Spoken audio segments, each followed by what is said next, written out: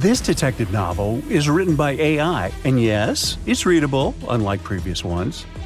Large language models first came into our lives bearing endless possibilities, but it soon became clear that creative narrative writing was not really their cup of tea. However, Stephen Marche, who is a real-life author, by the way, proved that there's still hope that AI can write non-generic and coherent stories. By collaborating with 3 different programs, he created a novel that he says is 95% machine-generated. However, Marche didn't just type "write a novel" into the program. He's still the one who came up with the plot of the story.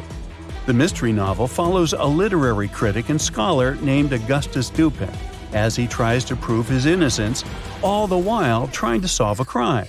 You can buy it as an ebook or an audiobook if you're curious to read it.